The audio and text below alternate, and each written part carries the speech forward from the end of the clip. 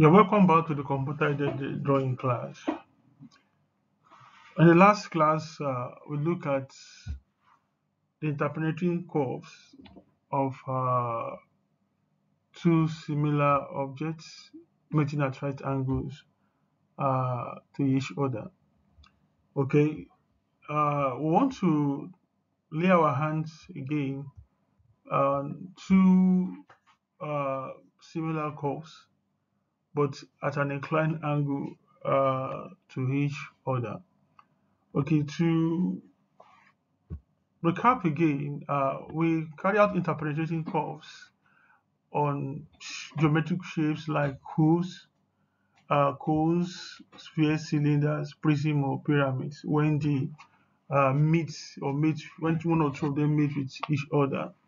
Okay, and these curves are necessary to be able to know the exact shape of the point of connection or the line of connection between the two solids. This is very useful for development. We'll still get to that later on. And it's also very useful when the object is to be manufactured. So you know the size parts to cut and exact place where to be welded. Okay, so we go back to our inventor now. So we create a new part drawing. So in this case, we are looking at two similar objects inclined at an angle to each other. Okay, the first thing we do is to create our sketch and select a plane, just like what we have in the other class. So I'm going to be a bit fast this time around. So I'll create my sketch. Similar object, I'm still going to use 60 mm in the first class. Okay, so after doing this, the next thing we do is to extrude. Remember, we are using a surface modeling. Okay, and I said this is 90 mm. Let's go. Then go to home to see the entire object that you have created. Okay, so next is that we create a plane in the middle along the longitudinal plane of the object created to create a sketch on the plane, and then watch again that the sides of this object go to project cut edges. So there's a change on this. Now we can now create our sketch. Now we said we are creating an object inclined at an angle. So we draw a line at any convenient angle and length uh, to this. Okay. Then we can now let's take some dimension to ensure uh, that this uh, is what we want. So I'm going to use this as 30 degree. Okay.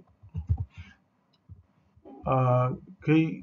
I want to be sure there is nothing here projecting beyond this. Let me be sure it's nothing beyond this. Okay, so this is going to, since there is nothing, so this is going to be, let's make this 40 or 45. This is 90, so let's make this 40. Okay, this is at 40 degree, and then this line, let's make this line to be 70 like we have in the first case. Okay, since it's given this align, is aligned, and we use 70 mm. Okay, now that we have done this, we can now create a plane at the end of this line to draw the second diameter. So to do before we can do that, we'll finish our sketch.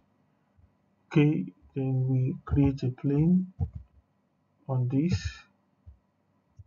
Okay, so here is our plane, and now we can produce a sketch on our plane.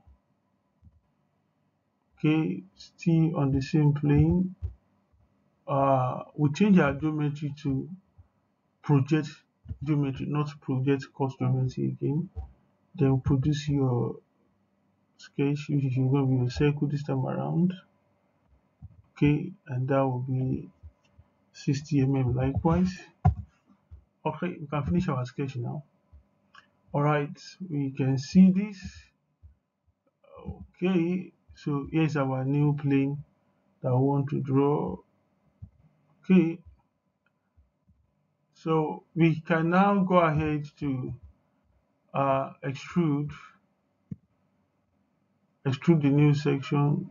Okay, and we are using 7.5 like where we had the first one. So here is what we are extruding, and it's going to be a surface model. So we use this to be sure that everything is intact. Okay, fine, that's okay. And now we can okay. So once again, I'm going to remove the visibility for my sketch and also for my plane. Okay, remove visibility for the plane. The plane.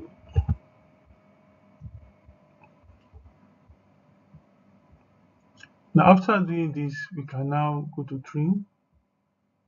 Okay, so let's trim. We have our trim. Observe once again, once you click on trim, you have it as cutting tool is selected. Then below is asking you to select surfaces or wall plane or sketches. So this will be my surface. Okay, now immediately you see that, you see some other things highlighted, and then this thing to remove. So I intend to remove this. I intend to remove this. Okay, I can apply. Okay, hope that is good enough.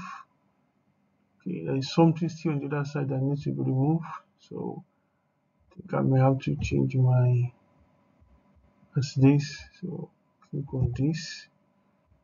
Okay, once again select on this, and then you can get rid of this, apply. All right, now if you look at it critically, there are still other things to get rid of. I'll be on the inside of this. Okay, so I select a new surface again, and then see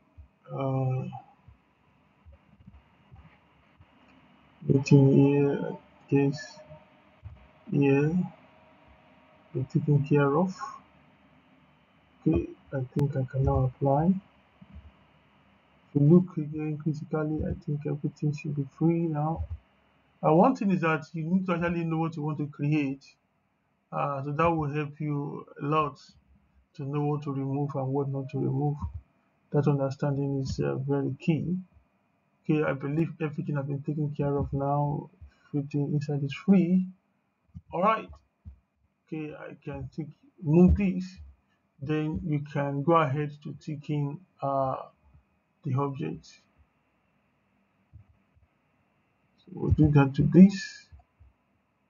Okay, and then we'll do that to this. And okay. So let's view, do you have anything in the middle here? Okay, that's perfectly fine. Okay, all right. So this shows how the two objects connect to this other. Okay, so I guess my height is a bit too much. That's why uh, we have this. Don't let me try to change that. If I do it, might alter everything. So let me just leave it at that. All right. So with this now, we can go ahead and produce uh, our working drawing. Okay, so let me fit this to view. All right. So let me save this as a similar object. similar objects inclined to each other.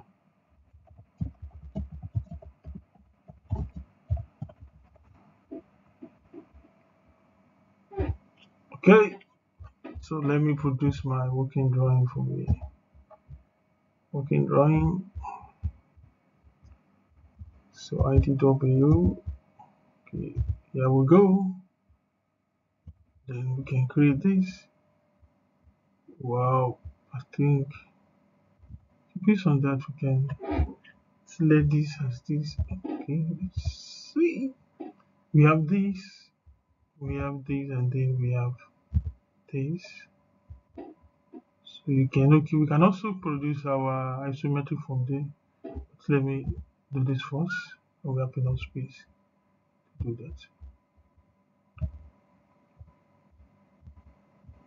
So we can also project our isometric from there. So uh,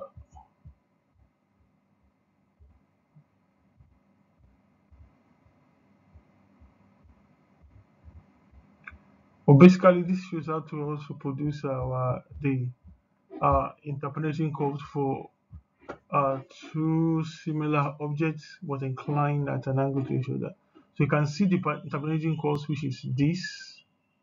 We also see this on the side view. We can also see this on the front view.